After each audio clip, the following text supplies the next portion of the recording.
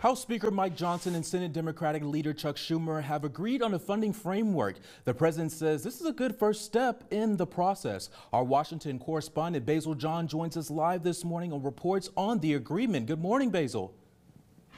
Well, Jeremiah, good morning. The president also says there is a long way to go as Republicans and Democrats must fulfill their funding responsibilities.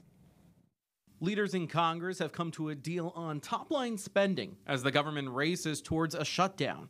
House Speaker Mike Johnson told CBS's Face the Nation he had a top priority. Federal spending must be addressed in a very serious and sober manner. Johnson and Senate Democratic leader Chuck Schumer agreed to a $1.59 trillion deal for the 2024 fiscal year.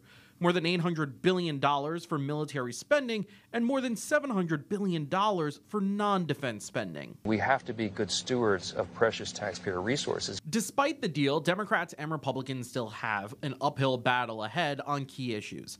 In a joint statement from Schumer and House Democratic leader Hakeem Jeffries, they said, quote, "The framework agreement to proceed will enable the appropriators to address many of the major challenges America faces at home and abroad." Johnson recognized that not all members of his party would be satisfied, as the House Freedom Caucus is sounding the alarm on the deal, calling it a total failure.